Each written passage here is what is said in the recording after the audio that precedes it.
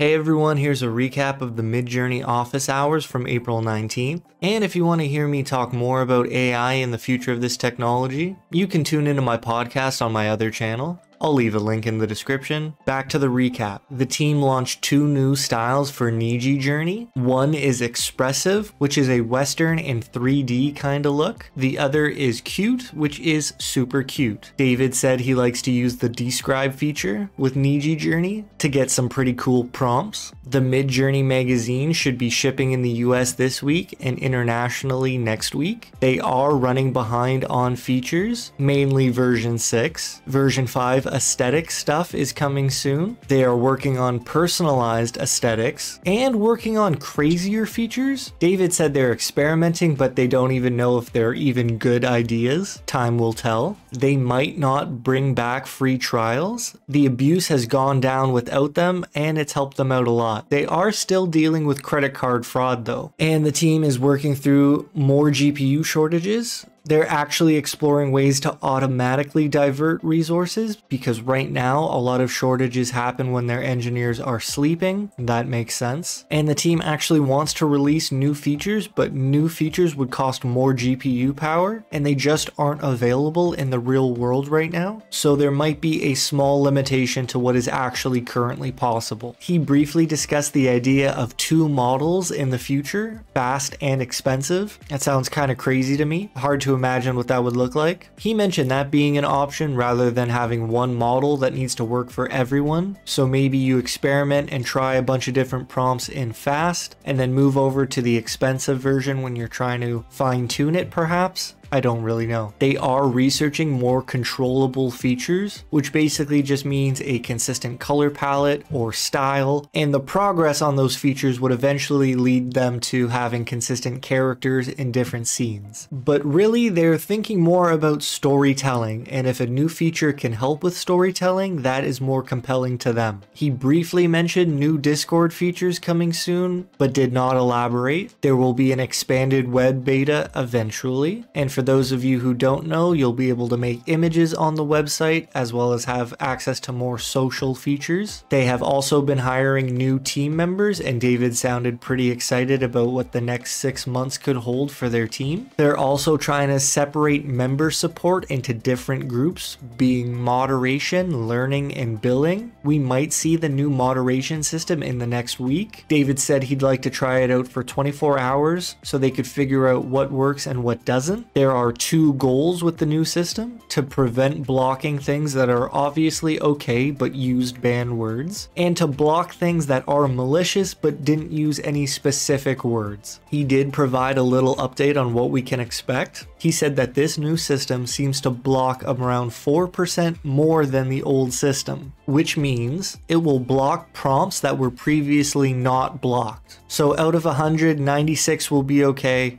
4 of them might catch you off guard and be banned. However, the new system also blocks around 80% less than it did before, which means prompts that used to be blocked now are not. So there's your trade-off. We're going to lose about 4% of what used to work, but regain around 80% of what currently doesn't work. I hope I'm not misrepresenting those stats, but it sounds kind of exciting to me. And they might combine the old and new systems where you can appeal one of your prompt bands to a larger AI. And I think that sort of system will really help with clarity and peace of mind. There's your recap of the Midjourney Office Hours. I hope you're doing well. Take care, and I'll see you next time.